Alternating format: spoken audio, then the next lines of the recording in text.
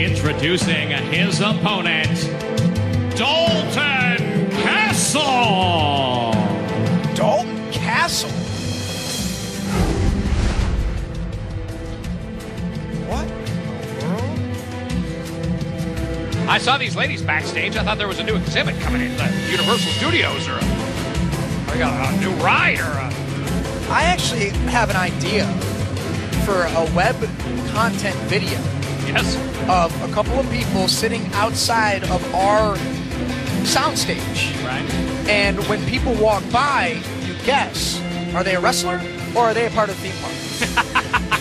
Well, in this case, I think we got both. Look at these. The ladies coming in. Wait, they don't have any shoes on, dude. Well, that's disgusting. Probably not the most sanitary of No, floors. it's disgusting. Well, I mean, come on. Look at, you know. That canvas is filled with, and I understand that it gets cleaned up and taken care of, but it's dirty. Are you kidding? Are you saying Bob Rosen's ring is dirty? This thing is... I'm saying that people have been working in this thing tonight, rolling around. They have self-tanner on, they have oils on, and those are being absorbed through the skin cells of these girls' feet. Well, that might be the least of their problems. Look at this. They're with this guy, Dalton Castle. This is the man they've chosen to align themselves with, and wow, what an entrance. And Spud's sitting there like we all are, but bewildered.